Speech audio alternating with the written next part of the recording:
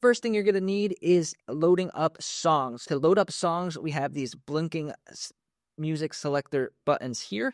You could press them, and then here you will see all of your music sources. You press the drop-down menu right here. Djay Pro has a lot of streaming services and music sources to choose from: Apple Music, Tidal, Beatport, BeatSource, and SoundCloud.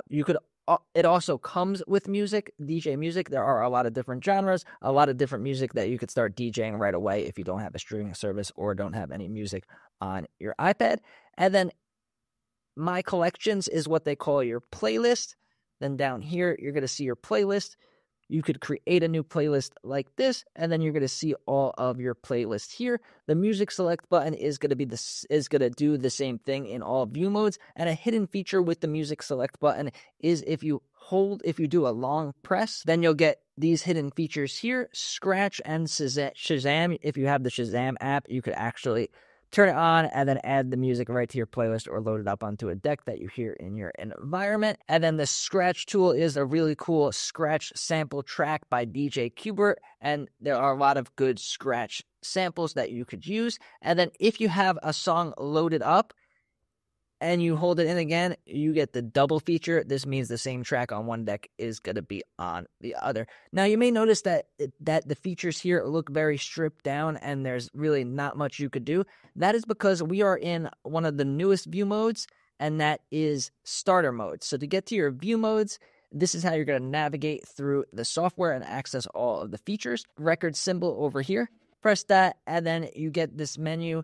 And so right now we are in starter. And then there's all these other modes. I'm going to get to those after. Let me just cover starter because there's not that much on it. This is made for if you're just starting out or you just want to play songs one after another and have it mix for you, then this setting's for you. Also, if you're new to DJing and you don't want to get overwhelmed by all the knobs and buttons and all the other stuff, this is a great way to get started. So right here we have two big jog wheels. It's like a mix between a jog wheel and a record deck. Really big surface area, really good for scratching. If you want to start messing around with scratching a record, this is a great place to do it. We have our BPM over here. BPM, you could go up and down. And then we have play buttons, obviously. Press it again, it's going to pause it. And then we could access out some effects over here. Press this middle button. We have some samples all the way to the right. You could switch them over.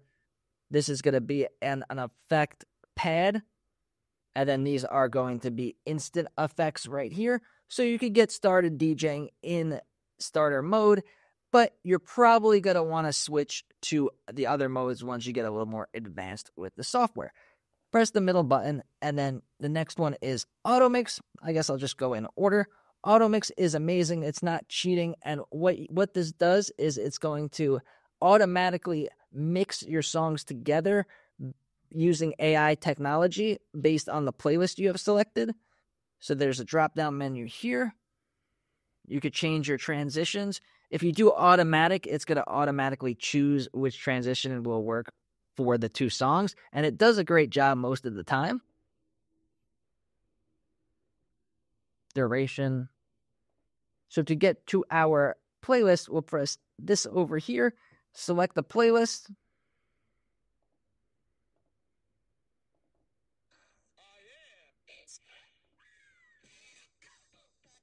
So now a playlist is selected and it's playing. And then you'll notice these lines down here. These are going to symbolize when the mix is going to start mixing. And then over here is when it's going to mix out. So you can see now it's doing a transition, mixing the songs. Auto mix is great. And the coolest thing is you're not stuck in this view mode. You could actually go to classic mode or go to pro mode.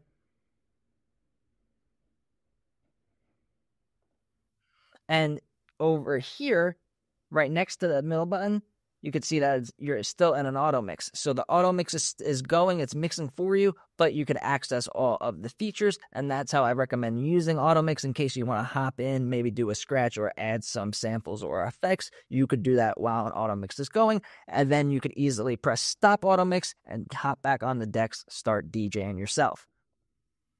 So I skipped over classic mode. Let's go back there. This is classic mode. Why would you use classic mode if you have less access to the features that are in pro mode? Well, number one is this mode is good for scratching because these jog wheels are really big and they do have a lot of surface area. And also, it looks really cool. It'll have the actual record cover.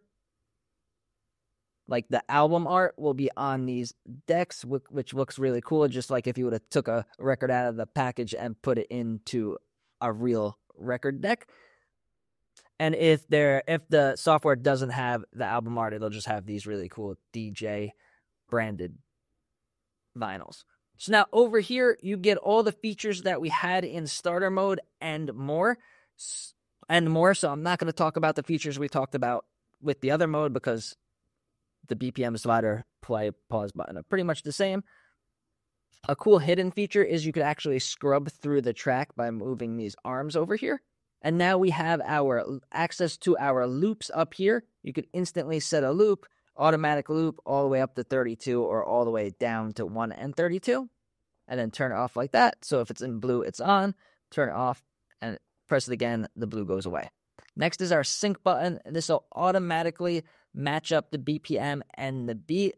A good trick is if you're trying to get two songs to be the exact same BPM, it may be hard if you're adjusting this BPM slider on the iPad. So a good trick is you could just press sync once, and then now it'll bring it to the same BPM as the other track. And if you don't like sync or you're against sync and think it's cheating, you could turn it off right after you get the same BPM. Another feature that I kind of went over, another feature with the BPM is right here. It's kind of hidden. That's a key lock. So that'll make it so if you raise the BPM or lower the BPM a lot, it won't sound really high-pitched or low-pitched. I'll give you an example. They say that you wouldn't make it, that you couldn't reach the star.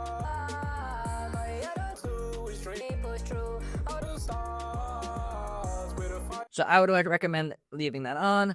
Crossfader is going to, if it's to the left, you're going to listen to the left deck. If it's to the right, you're going to listen to the right deck. And in the middle, you're going to have both songs mixed together.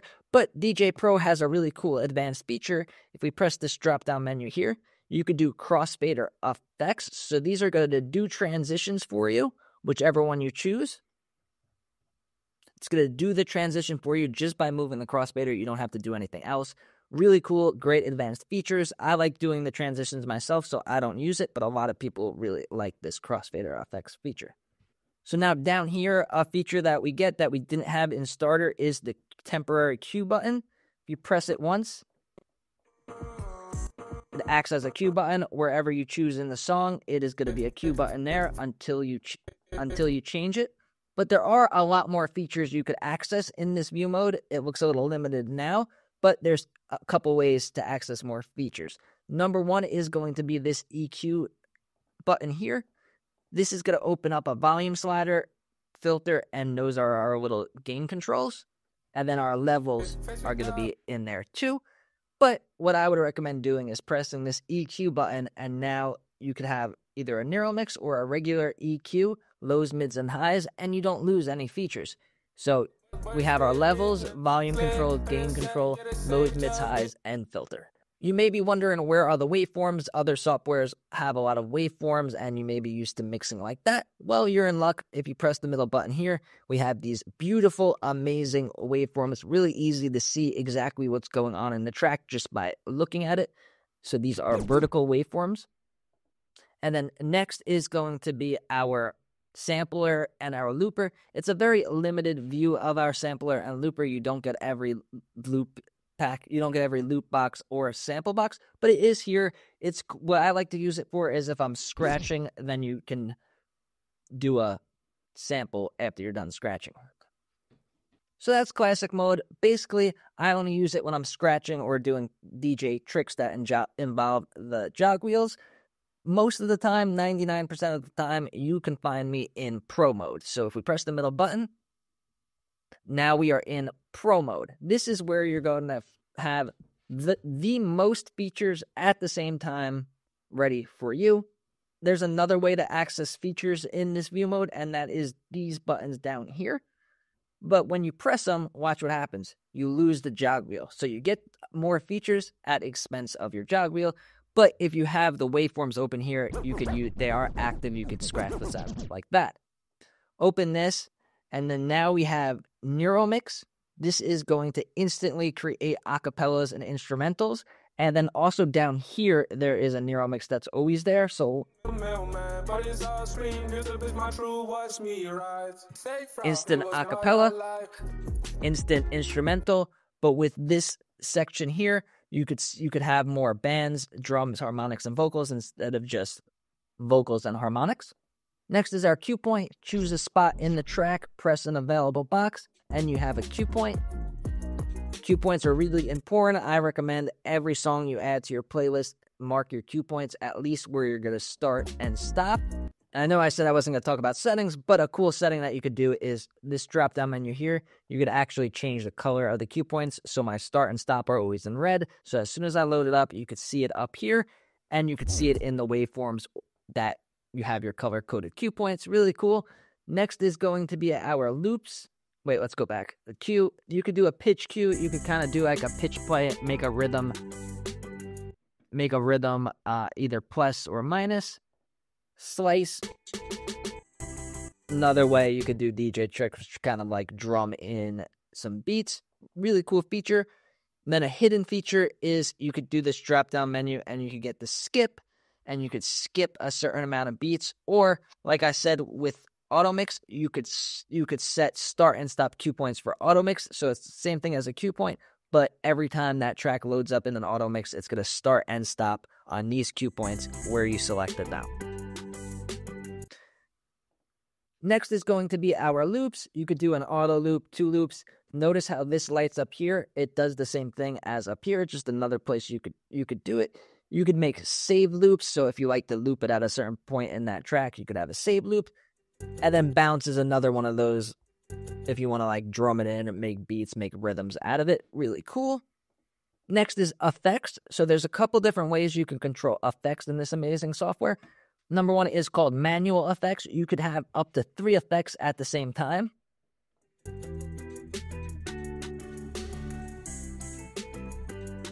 And then you could adjust parameters and adjust wet and dry. Basically what this does is all the way to the right, you'll hear the effect.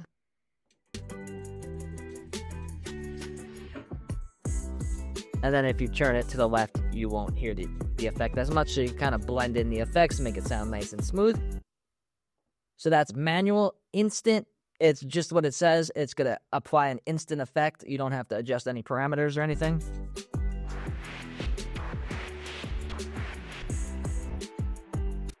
Pad effect is going to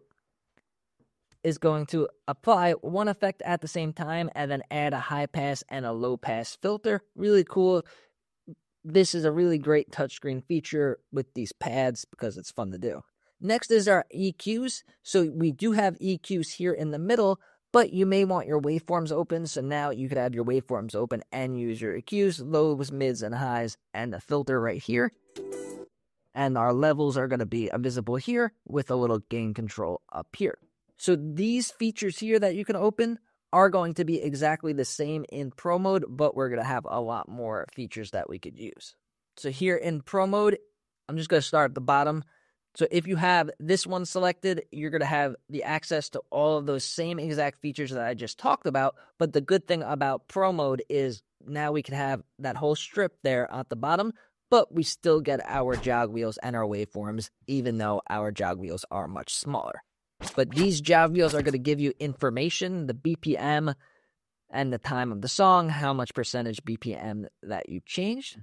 If you press this features button again, you'll get the biggest view of your waveforms. If you're used to DJing with waveforms, then you're going to love this part of the software.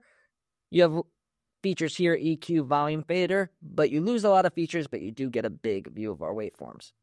Next, you could have your library. This is where you're going to find a nice big view of your library, making your playlist, finding the next song. Nice big view of our library, and we still have all the features up here. Also, if you press the music select button, you're going to have a full screen view of your library. Next is over here. So you know how I said in classic mode it was a limited view of our samples and our looper? Here is where you're going to find the best. Here is where I would recommend using the looper and the sampler, because we get all the samples, all the loops here. What the looper is, you can make your own beats. I would recommend messing around with this. I'll give you an example. It's probably really bad.